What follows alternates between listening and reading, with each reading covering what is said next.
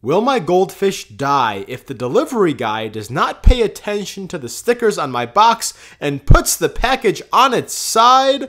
Well, let's take a look inside the box to what would happen to the fish. If the instructions are followed, the bag will be vertically orientated like this. But if they're stupid and don't read it and put the box on the side, the fish will still be okay. Now, even though it's okay, it's still not optimal because when the bag is vertical, the fish is comfortably covered by the water column. But when the bag is on its side, its belly touches the ground a little bit and sometimes its back easily pokes out of the water. So it's not optimal for the bag to be on its side. However, in this world, you gotta account for people not following directions, so the fish will survive either way, but it's optimal for the bag to be vertical.